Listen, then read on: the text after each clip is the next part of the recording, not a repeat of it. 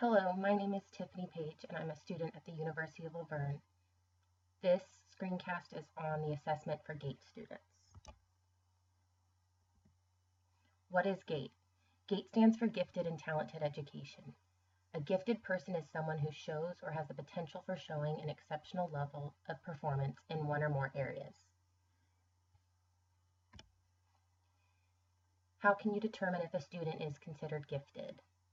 All school districts establish their own testing for determining if a student is GATE, including California Standards tests, the Cognitive Abilities Test, the Ravens, and the SIT.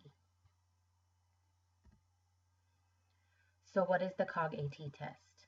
It's a nationally standardized norm reference test, which is administered for K through 12, and it's a group of assessments.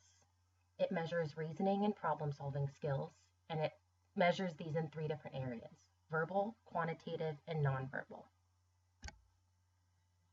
The Ravens was designed to reduce biases that language differences can have on measuring IQ.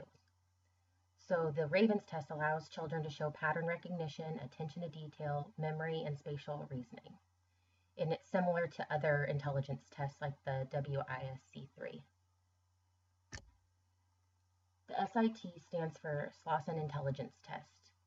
It's designed for use as a quick estimate of general verbal cognitive ability.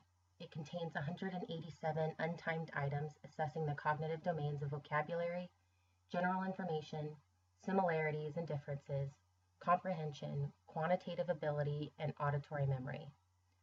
All of the items are presented in question and answer format. There's also a student study team. This is used to qualify a student for GATE even if the student did not qualify through testing. It looks at all of the information provided for the child, including teacher recommendations, other testing data, and parent or child provided evidence. Any other information that the student study team would want to consider is also included. So why is GATE important? It provides challenges for students that are ahead in the curriculum, and it increases the chance of students succeeding in their secondary education and their post-secondary degrees. What do the programs look like for GATE?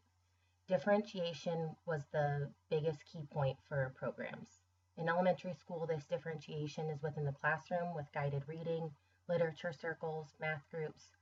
They move students to higher levels of the Bloom's taxonomy by doing this.